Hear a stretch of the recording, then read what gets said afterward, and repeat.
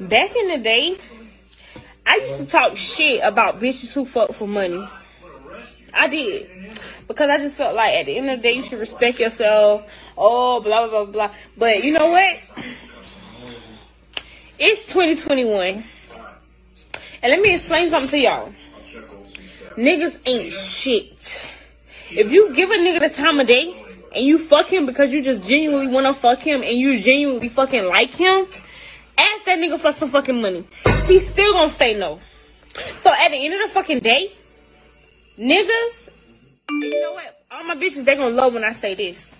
Pick any nigga out your fucking phone and text him right now and be like, boo, can I get $100? And watch what the fuck they say. They gonna initiate something about sex. They gonna say some shit like, oh, what you gonna give me?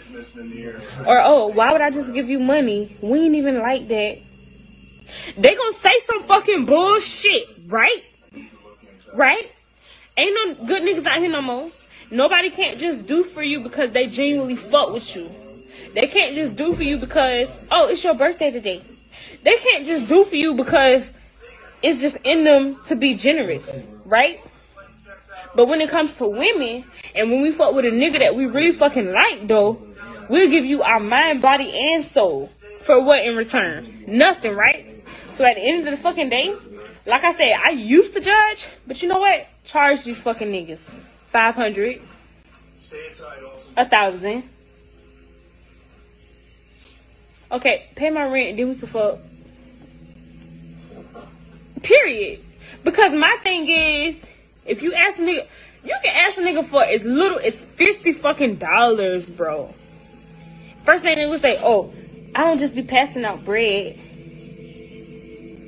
So what, we supposed to just be passing out pussy?